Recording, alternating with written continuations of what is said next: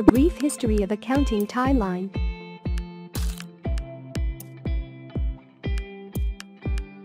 Debit accounting came into being and became a famous occupation.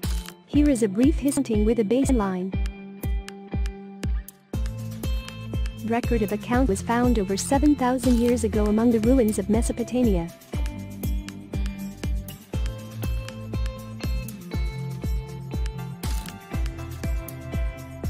Then, Roman history defined accounting by quantities such as temple buildings.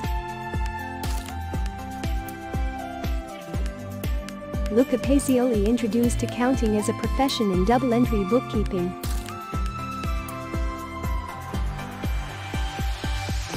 During Middle Ages, debt record-keeping came into being. Today, accounting has become a process of financial transactions pertaining to a business.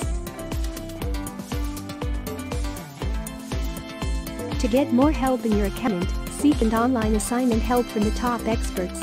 Chat with us now. Thanks for watching. www.homeworknews.com